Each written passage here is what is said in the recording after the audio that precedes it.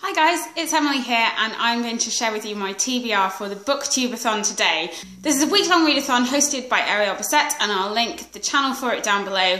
There's lots of reading challenges, there's lots of video challenges as well. It should be a really exciting week and there's 7 challenges, so I'm going to go straight ahead and tell you about the books. So the first challenge is to read a book with blue on the cover. So I chose one of the books that I was planning to read anyway for the #CanMonth project, which Virginia Woolf is doing, and I'm kind of casually doing some companion reading / videoing for. And I chose Etta and Otto and Russell and James by Emma Hooper. And it's about an octogenarian living somewhere in the middle of Canada who decides to set off on foot to see the sea for the first time in her life. I'm going to combine challenges 2 and 3 by reading one of my dad's favourite books, which also happens to be written by an author sharing the first initial of our last name. So that is The Chrysalids by John Whyndam. I read my first John Whyndam, which was The Midwich Cookies, earlier this year. I absolutely loved it. It was also a really quick read, so I think this should be a really good one for a readathon.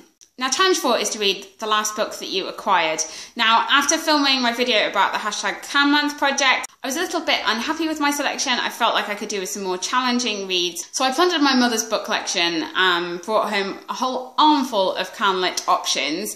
And I'm actually going to use one that I've already started, but I'll definitely not have finished before the readathon starts. And this is quite a long book, which follows a young man as he researches his family history and traces 4 generations going from slavery in the US to his own experience as a mixed race person in modern Canada.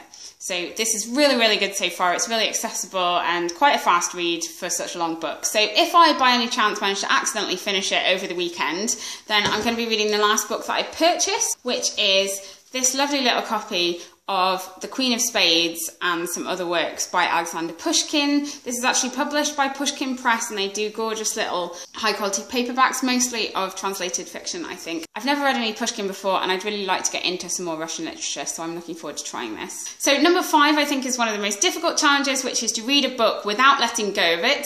So like most of BookTube, I think I have gone for one of Penguin's little black classics, and I've gone for The Old Nurse's Story by Elizabeth Gaskell. I've read most of Elizabeth Gaskell's longer works. I absolutely love them, especially North and South is up there amongst my favourite books, so I'm definitely going to enjoy this. And most of the little black classics weigh in around 50 pages, so I think this will definitely be achievable as long as I set aside a window where I'm not going to be interrupted. Then challenge number 6 is to read a book that you really want to read, and there are so many different choices that I could have had for this one, but I've gone for French Milk by Lucy Knisley, and this is one that I got for my birthday. I've been really looking forward to reading it because I love books set in Paris, and it's a kind of graphic travel memoir, so it's very visual, so it shouldn't take too long to read. I first heard about Lucy Knisley in a fantastic spotlight video by Sarah Actually Reads, so I'll link that down below if you want to know more about this. So that's 5 books, and I don't know if realistically I'm going to get around to a lot more of that because I'm actually going away to a wedding on the weekend at the end of the readathon, but I have got a handful of other books here that I'm going to possibly turn to if I manage to finish all of that.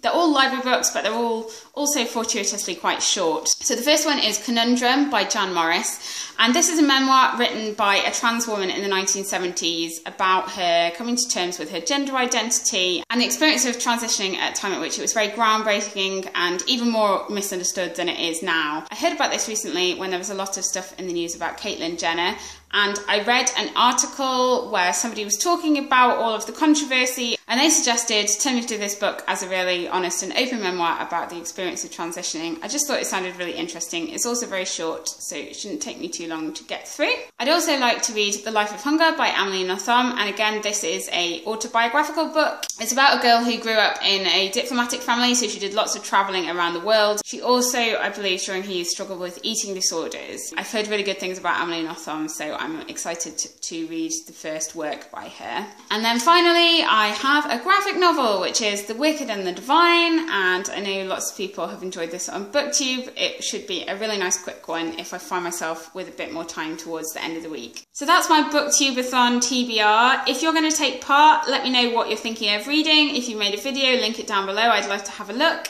And really my main aim for this readathon is to do a bit more interacting, to be on Twitter more and to be chatting to people about what they're reading. I've not been so good at previous readathons of balancing that, wanting to read loads but also wanting to have the social aspect, so I'm hoping to enjoy this one a lot more than previous. Okay, I will probably see you sometime at the end of the week to tell you how I did.